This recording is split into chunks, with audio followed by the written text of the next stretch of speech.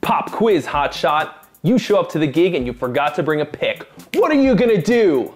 Better look around for something you can use pretty quick. We show you the best and worst found object picks on this episode of Gear Gods Investigates.